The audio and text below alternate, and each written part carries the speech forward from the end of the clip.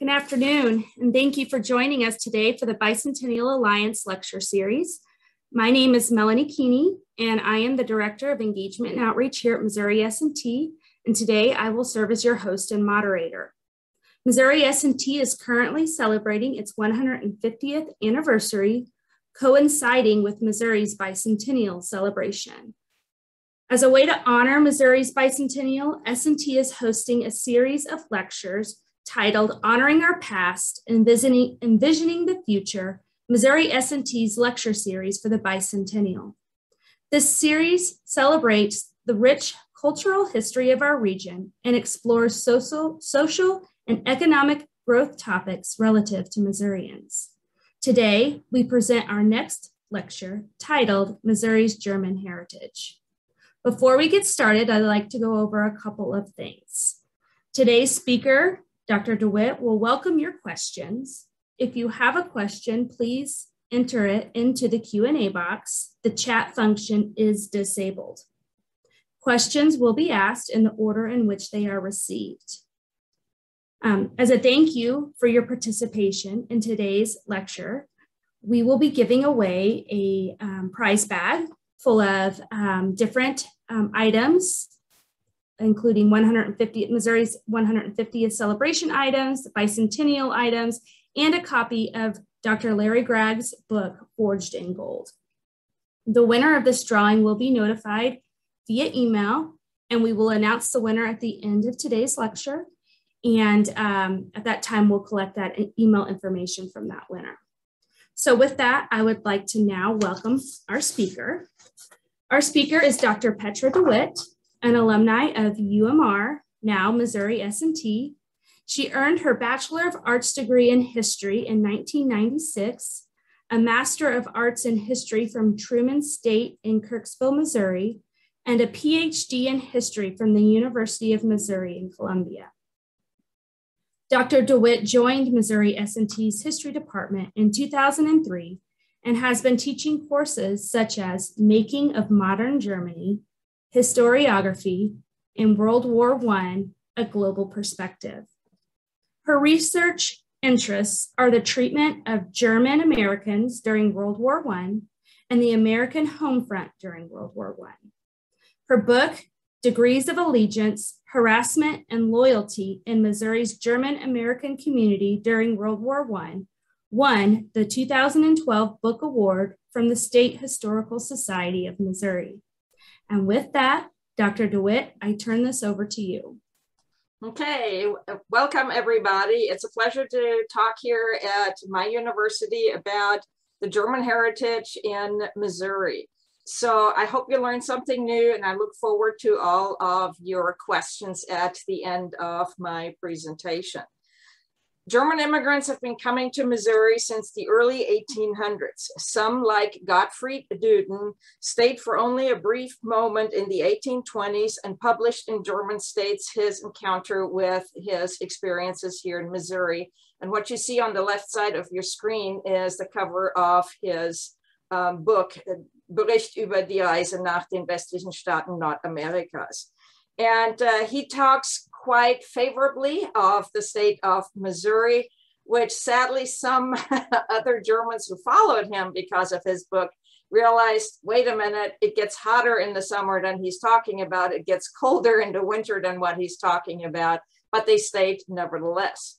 But he is a person who really inspired other Germans to come to Missouri. And that is really a story that is prevalent throughout the migrations by Germans into Missouri. They knew of somebody else who had been here before them, be it somebody like Gottfried Duden, be it a friend, be it a cousin, but they already knew something about the state before they ever set foot in the state.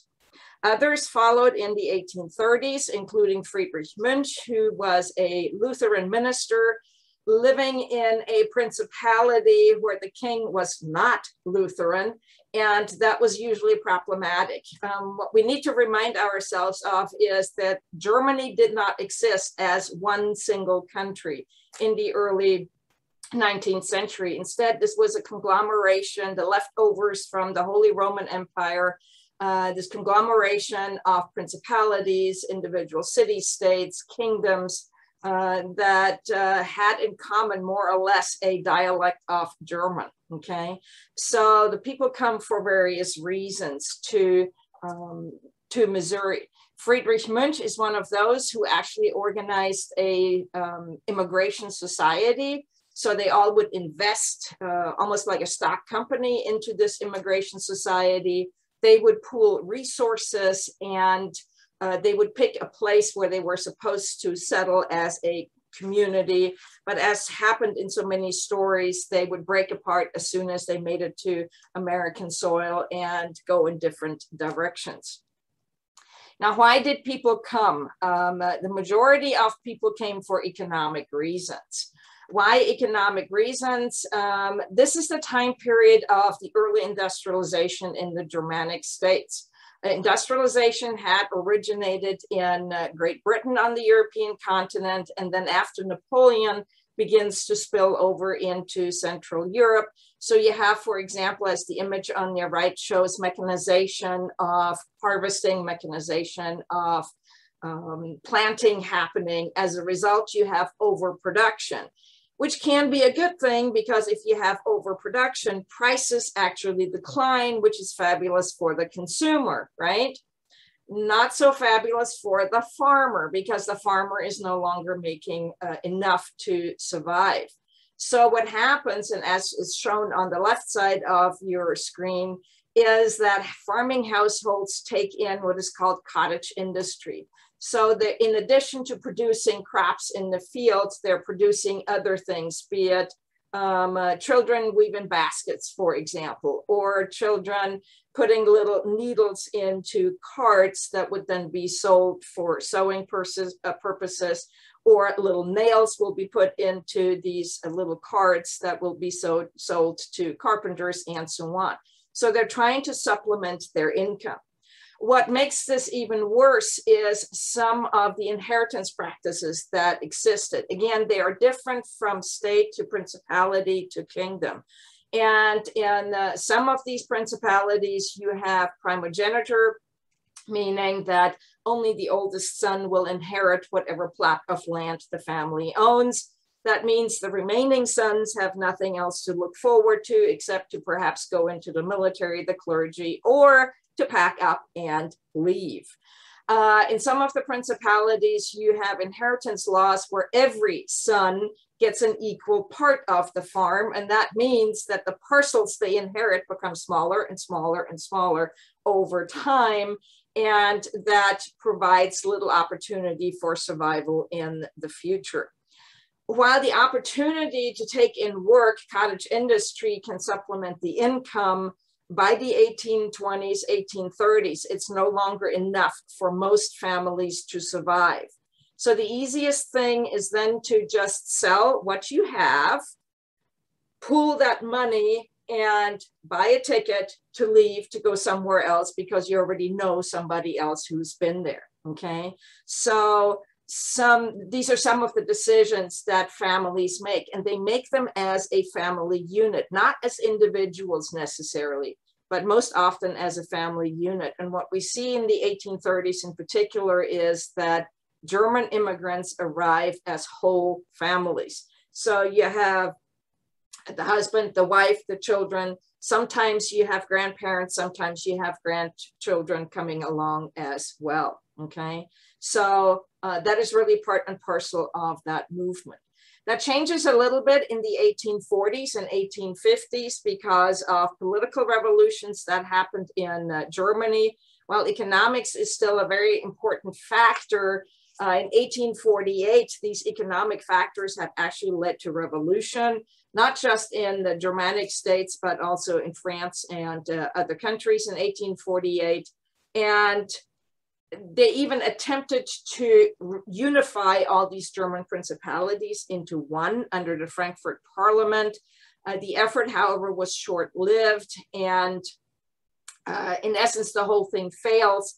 And the so-called revolutionaries then are being driven out of the Germanic states.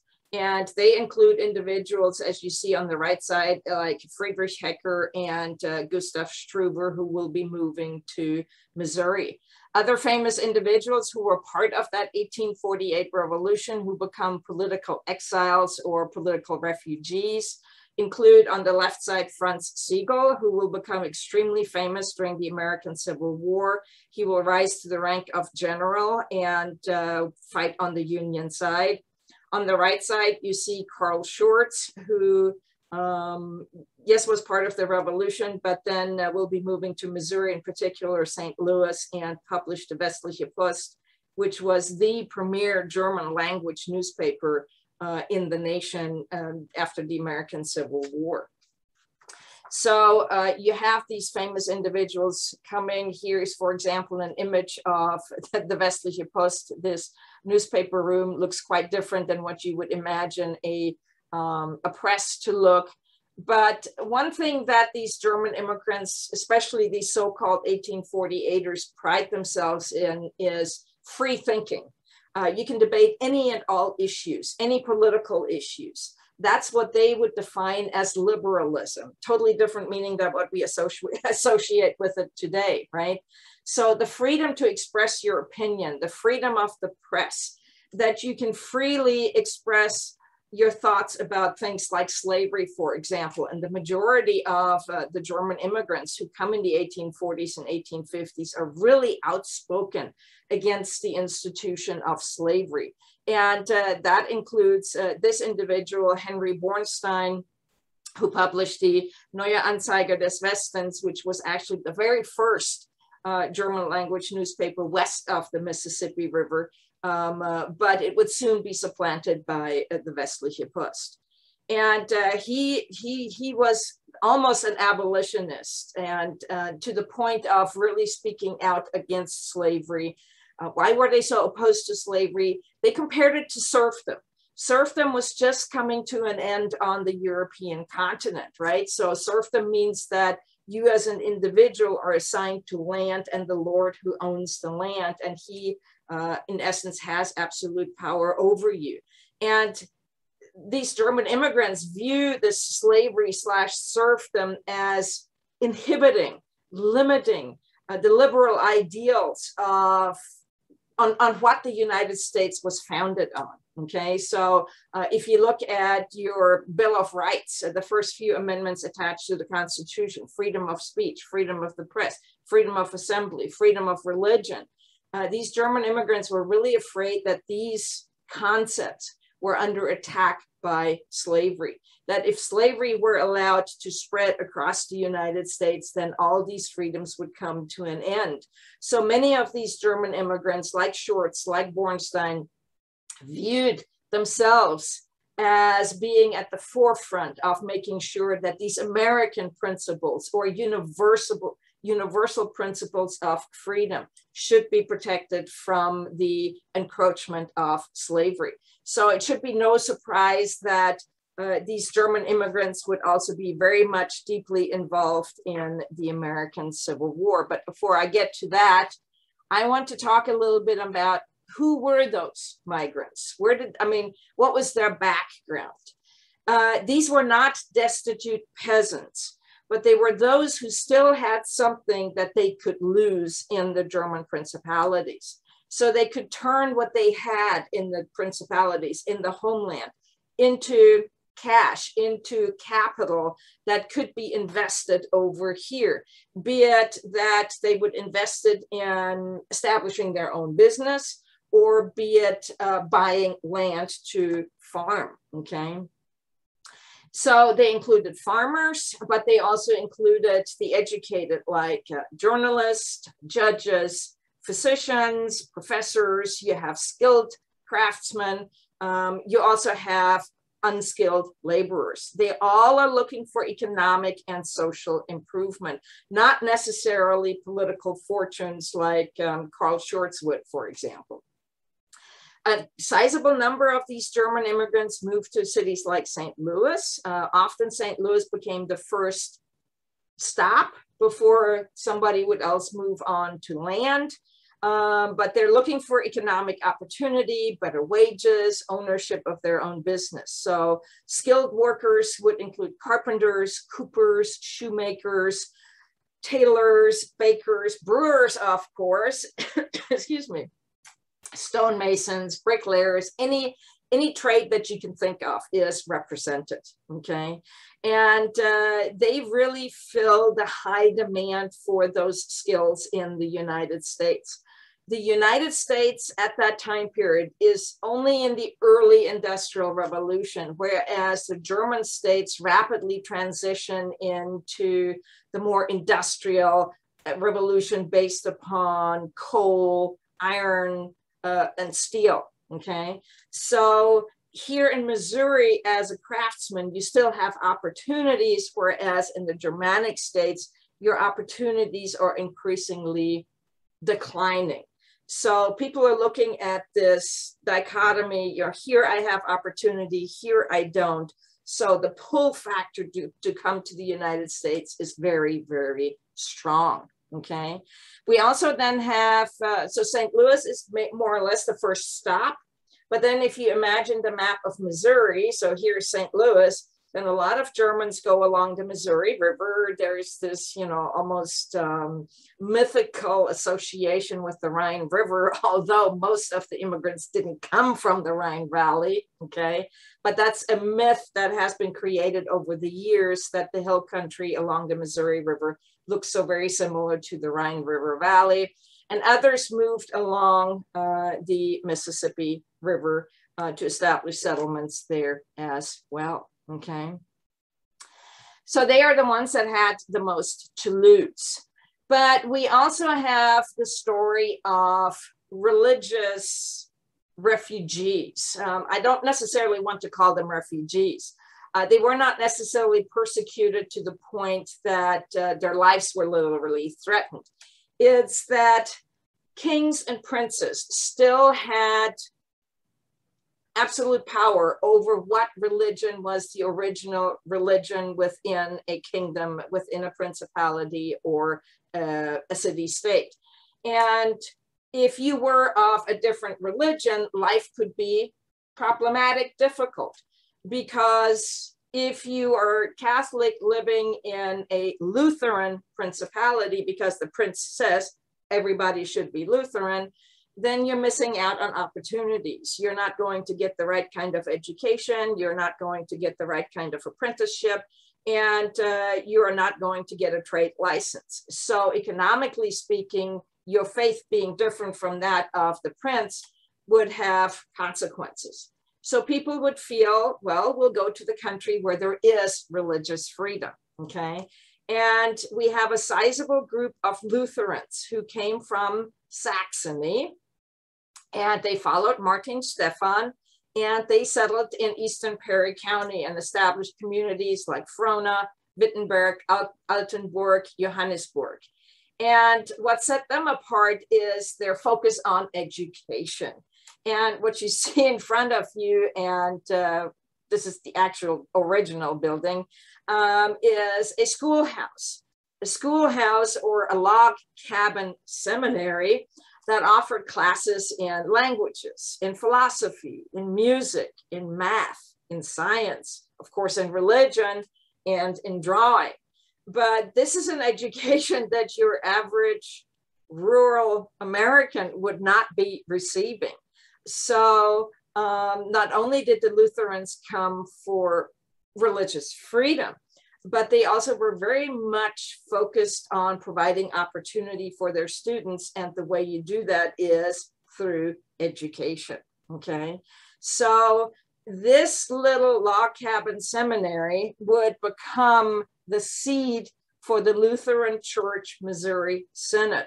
One member of this group, C.F.W. Walter, helped found Concordia Seminary and the Missouri Synod. So this definitely has a long-term impact upon Missouri as well as the country as a whole, okay? Majority of the people would eventually wind up in rural settings, would be setting up farmsteads because that's where they had come from in the German principalities, right? And some of the educated who came along with the more common Germans, they held a kind of almost utopian ideal of the farmer who conducts husbandry, right? He uses his hands to get his hands dirty in the soil and brings forth nourishment out of that soil. So it's a super idealized version of farming rather than realizing, wait a minute, this is backbreaking work. You're up from sunrise to sunset. It literally is going to hurt your back, and you're not always going to produce the things that you want to, especially if you're trying to get into exotic plants. These farmers were called the Latin farmers because they all could speak Latin, okay? They had the appropriate kind of education. But most ordinary farmers would be building farmsteads like this. This is the Pelster farm or barn, Pelster barn in Franklin County, and it shows you a transplantation of a farming way of life from a German principality upon the American soil. And in essence, what, excuse me, the building is cohabitation between animals and the family. And what you would see here on the left side, this great opening, you would be closing it during winter. And down here, the critters are living. So the milk cow is down here. The chickens could be roosting down here. Perhaps you have a hog or two down here, perhaps also a steer or something, or a couple of horses, draft horses, and so on. And the idea is these animals give off heat, right? And heat rises, right? So they add an important function during winter. So you don't have to use as much fuel to heat the house or the barn as you would without the critters downstairs, okay? Up top, you actually have the loft. In the summer, this is empty, so you have good air movement through it, right? But in harvest time, in the fall, hay is going to be stored there for winter season. So what you have is automatic insulation on top so that the heat does not escape, right? So a lot of the German farmers who came here in the 1830s and 1840s and 1850s built such house barns, and we just have a couple of them left over right now, okay? German heritage in the American Civil War. What was the role of the Germans during that American Civil War? Most historians agree that the Germans in Missouri played a crucial role in keeping Missouri in the Union, okay? Yes, there are examples of German immigrants owning 1 or 2 slaves, but they were few and far between, okay? As I already explained, German immigrants were very much opposed to slavery. They viewed it as an attack on the American liberal institutions, some of the reasons why these Germans were coming over to the United States. And in 1861, pro-union St. Louisans and anti-slavery Germans then acted out their beliefs by getting into a conflict with pro-secession Missourians. So what's the background in Missouri in 1861? Missourians had elected a Democratic governor, Claiborne Fox Jackson, who had pro-Southern leanings. The state overall had also voted for Stephen Douglas, who was a Democrat, but a pro-union Democrat. So he carried Missouri, okay? But St. Louis is different. St. Louis voted for Republicans, including Abraham Lincoln. And the reason that was happening is because so many of the German immigrants were still living in St. Louis. And they expressed their discontent with slavery by voting for Abraham Lincoln, who opposed the expansion of slavery westward. So by the time Jackson gets sworn into office in 1861, South Carolina has already seceded from the Union. And Jackson now calls for a state convention because he wants to make sure that he has the backing of Missourians should the legislature decide to secede from the Union, just like South Carolina had done. To his surprise, however, Missourians voted for pro-slavery non-secessionists. In other words, these were delegates to a convention who supported slavery, but did not support breaking the United States apart, okay? And Governor Jackson now sees a problem, and he thinks that Missouri ought to be seceding. He secretly negotiates with the Confederacy to perhaps bring some weapons up to Missouri, but he also knows that he needs to take over the U.S. Armory in St. Louis, and for that purpose, he orders the building of Camp Jackson in St. Louis, so that they have access to the armory, get those weapons, and then perhaps eventually force Missouri militarily to secede from the Union. That, however, becomes a problem because Captain Nathaniel Lyon has recently arrived at Jefferson Barracks, and when in May of 1861, Captain Lyon, in essence, decided to surround Camp Jackson. So Nathaniel Lyon has a few regulars from Jefferson Barracks, but he also has home guards organized by Frank Blair, and these home guards are predominantly German immigrants, okay? So you have about 6,000 regular Union troops plus these German home guards surrounding Camp Jackson, and Camp Jackson falls rather quickly. There is only about 900 of the pro-Confederate men in there. You can see the 6,000 versus 900. There was hardly any way that they were going to win this, right?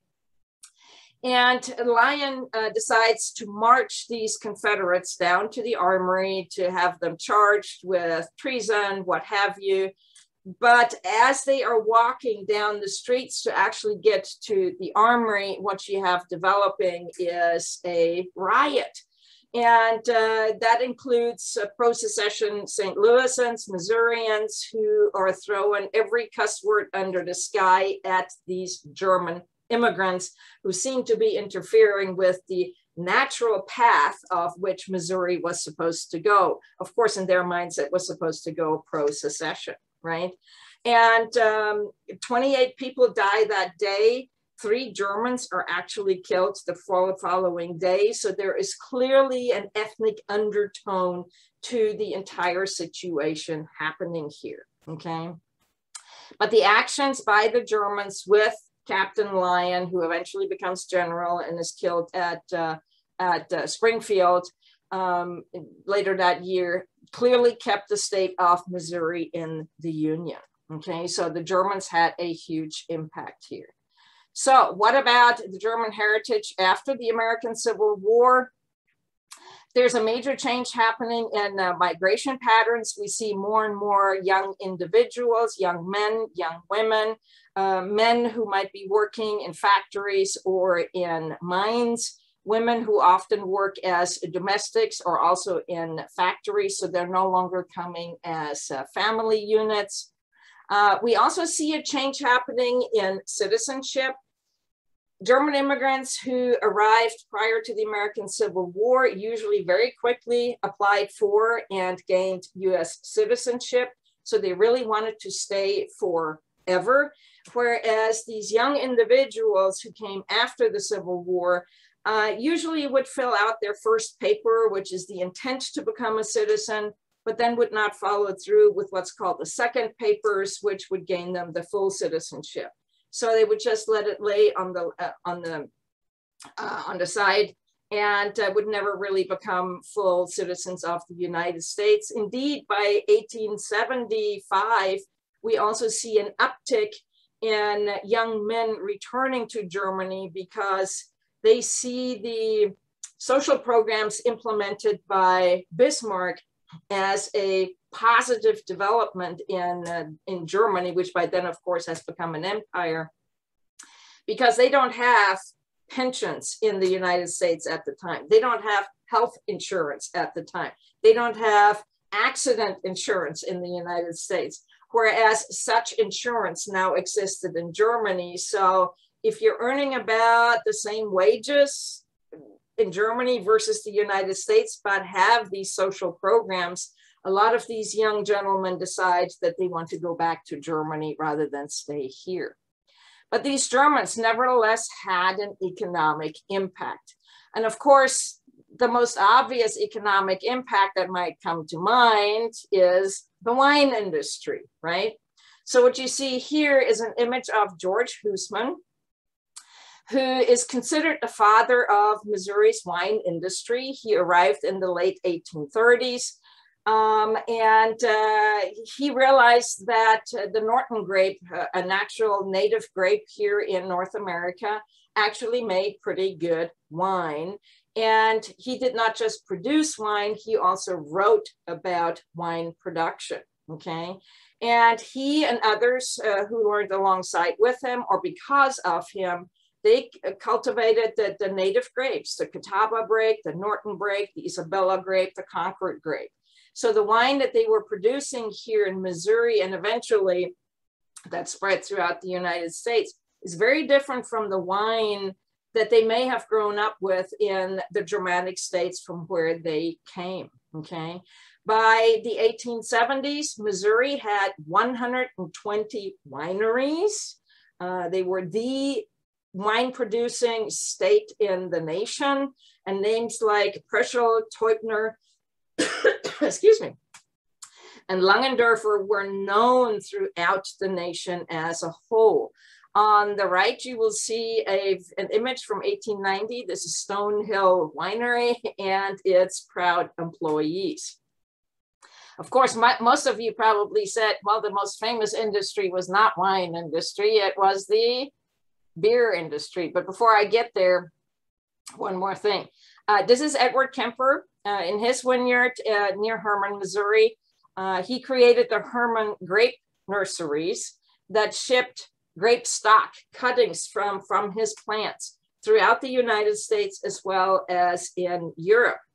Indeed, and that not everybody knows this, in the late 1900s, France was running into problems with a fungus that attacked the French grapevines. And it is cuttings from Kemper's vineyards that help the French wine industry to survive that fungus attack, okay? So Missouri has, comes full circle, right? These Germans come from Europe to the United States, and now the wine that they produce in the United States makes it back to Europe to make sure that wine industry over there survives as well. Again, most of you thought beer industry, right?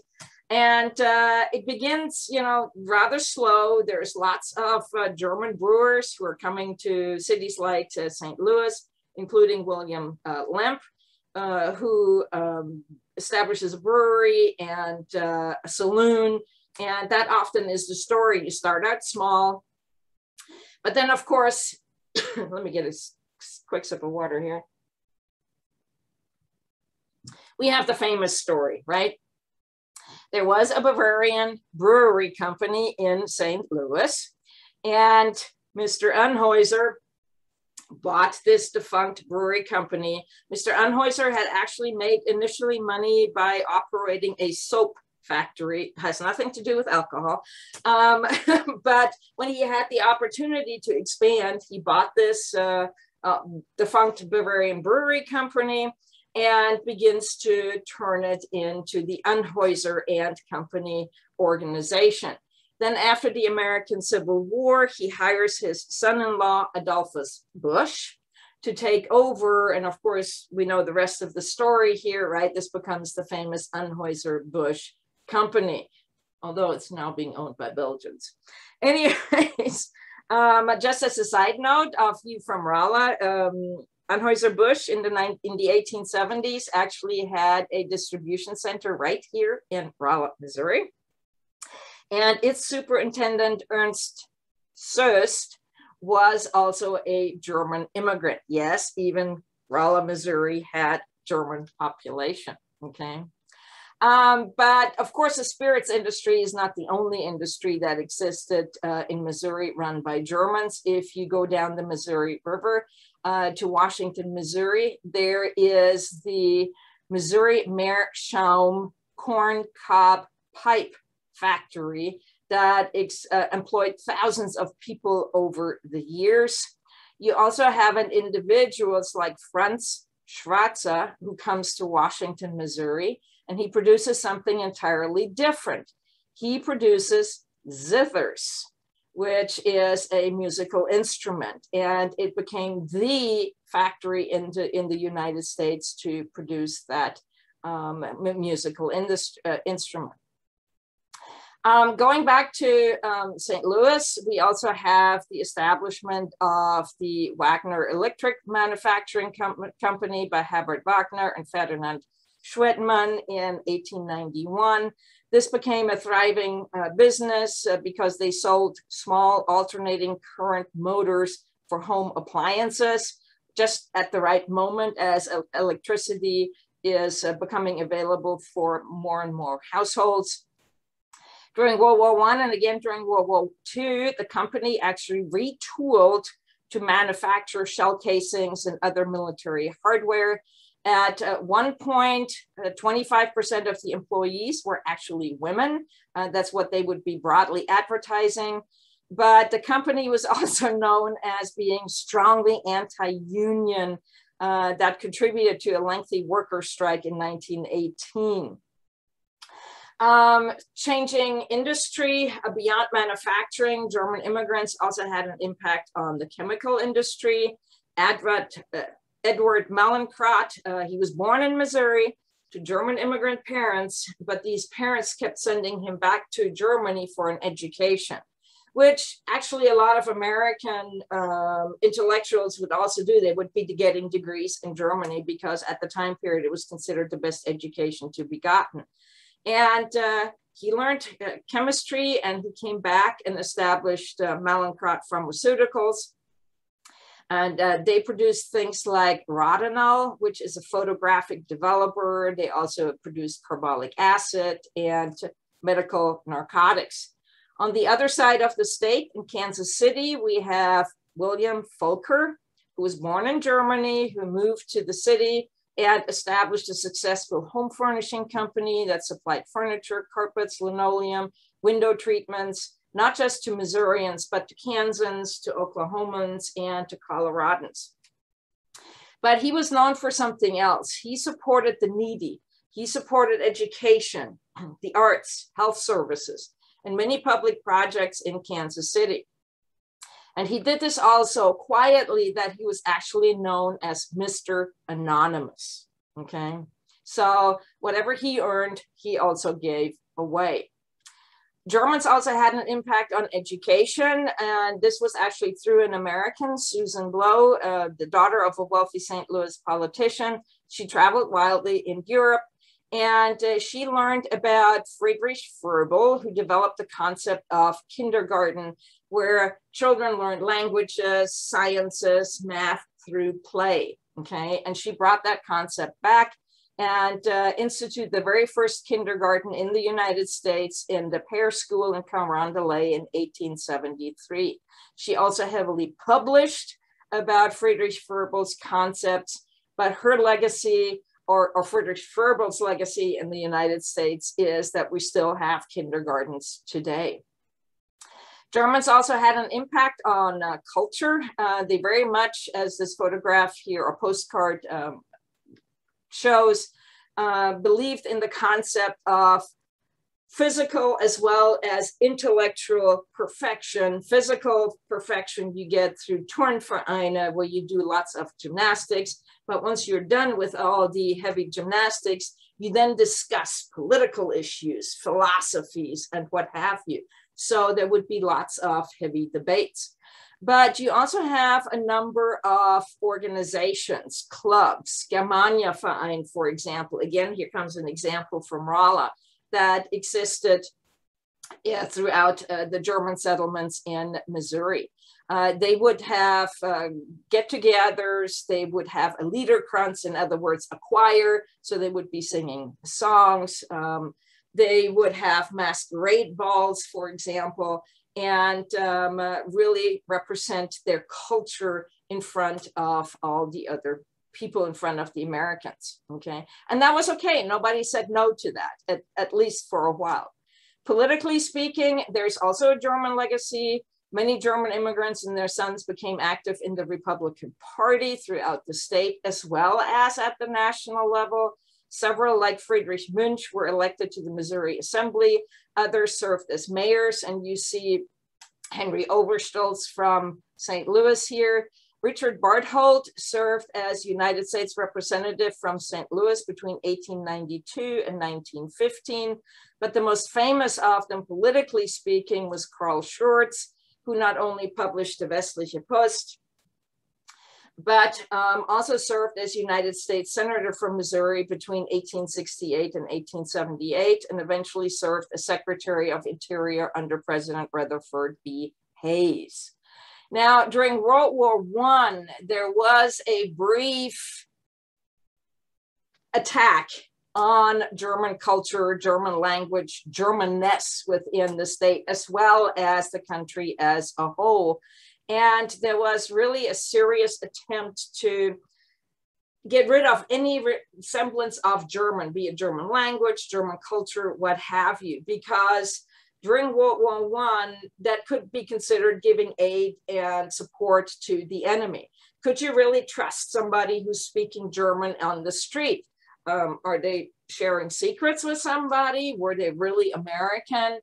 And despite what some scholars have said, what I argue in the book that you already mentioned in your introduction is it all depends on where these Germans lived. In St. Louis, the community had become weak by World War I. By 1918, it's no longer a strong, homogeneous community because Germans have moved into the suburbs. They've succeeded economically, and they no longer needed the ethnic group for support, right? And while you still have a few things surviving, like a beer garden or the Liederkranz, the choir, you're really not speaking that much German anymore. Whereas if you move along the Missouri River to cities like Hermann or in Osage County to communities like Westphalia, there everybody is still speaking German, even beyond World War I, okay? Why? Because they're more homogeneous, right? They're all ethnic Germans. They speak German. The politicians, the mayor, the sheriff, they're German Americans. They're the descendants of German immigrants, right? So they have more control over how to keep any suggestions for taking German language into the underground or anything like that, so they can hold off any and all of these attacks, okay? So wrapping up this whole thing here, Missouri's German heritage, the legacy remains very strong. There are still communities that have genealogical societies today that trace their family's German heritage. The beverage industry, yes, there's foreign influence there as well, but it still is thriving, right?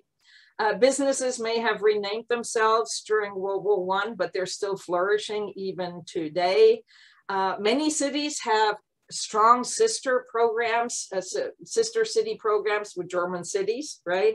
And such things may have briefly come under attack in 1918 during the First World War, but it all has survived, right?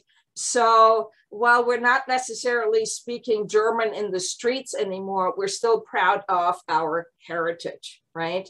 And heritage tourism is extremely strong. Even Rolla has a Christkindl market in every December, right?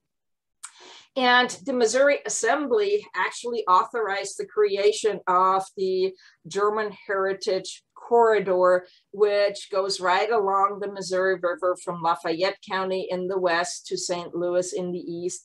Yes, the settlements along the Mississippi River are not included in, as well as Freistadt down in Lawrence County and others elsewhere. But it's a concept, right? That the Missouri Assembly is realizing that German immigrants have contributed heavily to the history, economy, culture of Missouri. Therefore, we ought to not only protect this area, but educate about this area, digitize records, German records on a regular basis. And the Missouri Humanities Council is in charge of that. The next major digitization event is happening in Augusta. Is it the 30th of October that we're doing that? So it is a recognition, right, by the Assembly that the German immigrants contributed heavily to the state's history. So I will stop here for now and entertain any and all questions and comments that you may have. Thank you. Thank you, Dr. Dewitt, for that very insightful presentation on the German heritage. We do have some questions that have come in. The first question is, was there a brewing heritage in St. Louis before the arrival of the Germans? Was there a what heritage? Brewing. Oh, brewing beer. Okay. I don't really know if anybody else, in other words, were there some Irish who were brewing beer? I don't know if they were or were not. So that's actually a very good question. Everybody says it's the Germans who bring it to St. Louis, but it might be something worth digging into. Yeah. Great. Your next question is, are there groups that are working to preserve and remember the state's German heritage? And if so, how are they doing it? For one, there are several genealogical societies in St. Louis. Herman, the Gascony County Historical Society and Archives are preserving their records. And then there's, of course, the heritage, the corridor, through the activities with the Missouri Humanities Councils. It's a humanities council that is in charge of digitizing the history.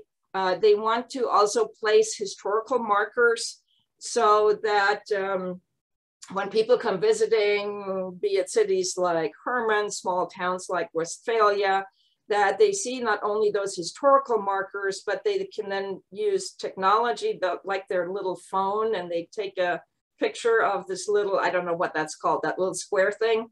And then it will show the website. The website will have articles on it. The website will have additional images related to that very specific space.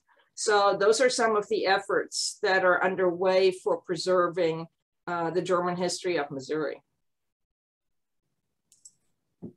Thank you. Our next question first starts out with, this has been outstanding. Following, do you offer additional courses regarding German heritage at S&T? Well, only the making of modern Germany, although I'm also teaching World War I, which goes heavy into the Germans. I also teach European migrations, which also spends some time on the Germans. So several of my courses actually provide information about German migrations. So I try to put it in there whenever I can. Was there an influx of Jewish Germans into Kansas City who established many viable businesses? Absolutely, and not just into Kansas City, but throughout the state. And I know that is one group of Germans we often but we often overlook, right? After all, Levi Strauss comes from Bavaria, right?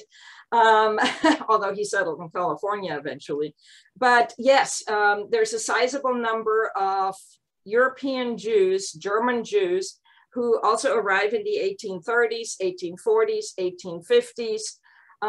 They settle in all sorts of communities, be it St. Louis, Kansas City, They established thriving businesses. They set up thriving synagogues.